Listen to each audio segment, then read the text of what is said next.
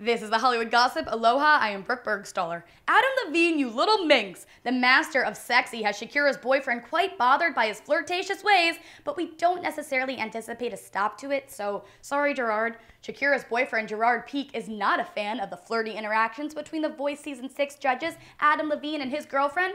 Adam is always touching Shakira, a source close to the show told Star magazine, and Gerard is livid. Shakira's been dating pro soccer player Gerard since 2010 and has spoken before about his territorial ways, stating that she's no longer allowed to make music videos with men. But perhaps Gerard may be overreacting a bit, because at the end of the day, all this on-camera chemistry is likely for ratings. Sure, he might be a touch cocky, perhaps due to being voted the sexiest man alive, but Levine is engaged to model Beati Prinsloo, so he's taken too. However, there are those who believe that even marriage couldn't put a stop to Adam's flirtatious ways, but as long as the audiences enjoy it, Levine will likely keep his paws on his co-hosts. So yeah.